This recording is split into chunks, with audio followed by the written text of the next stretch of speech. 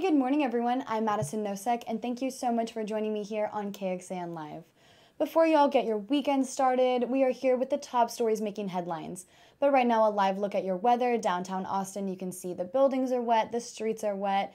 We are going to have pockets of light rain today and tomorrow. I'm going to take this shot full for you guys so you can see it better.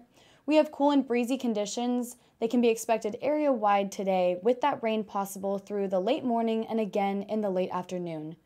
No severe weather nor flooding issues are expected, but just be sure to add extra time and slow your speeds if you're out on the roads at any time.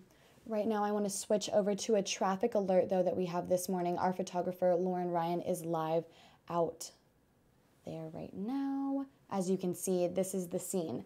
So the northbound service road of I-35 is closed just north of Airport Boulevard, right by Bentwood Road, after an 18-wheeler crashed into a building. You can see this 18-wheeler is still in the building. Those are tow trucks attempting to pull it out right now.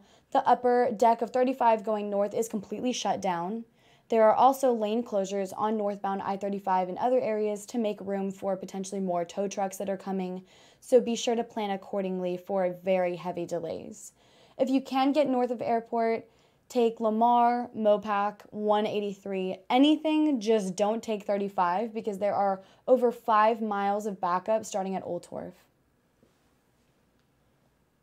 Later today, Governor Greg Abbott plans to hold a bill signing for legislation prohibiting COVID-19 mandates from private employers. That legislation passed during the recent special session and that is taking place at 1 o'clock this afternoon is when this bill is going to be signed. Over in Pflugerville, a heads up if you live there, your utility bill is actually about to go up $50 a month. Leaders say the new utility rates are for improvements to the quality of drinking water and wastewater services. In 2020, the city ran an analysis and learned it wouldn't be able to recover the costs in the fast-growing city. Several large projects are underway, like the expansion of water and wastewater plants. Also, a second wastewater treatment plant and another water line to feed into Lake Pflugerville. The projects cost more than $600 million. Overseas this morning, the White House saying that Israel will begin daily 4-hour pauses in fighting Hamas. This amid growing pressure to allow for more aid to get into Gaza and to let more people out. Tens of thousands of Palestinian civilians are heading south from Gaza City. Specific locations and times of pauses will be communicated in advance. An announcement is going to be made 3 hours before these pauses in fighting.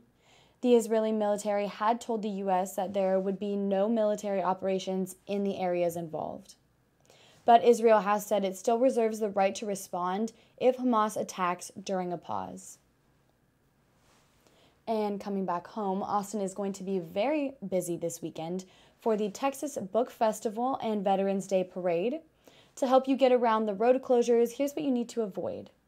Until Sunday for the Book Festival, West 12th, West 13th, and Colorado streets will be fully closed. The same goes for Congress Avenue from 8th to 11th streets. And just on Saturday for the Veterans Parade, Congress Avenue from West Riverside Drive through Cesar Chavez Street will be closed from 5 a.m. to 1 p.m. There are some partial closures over the weekend too, but for a full list, you can head to our website at kxan.com to see all of that. Again, thank you so much for joining me this morning. I'm Madison Nosek. Hope you guys have a great weekend, and we'll see you next time. Bye, everyone.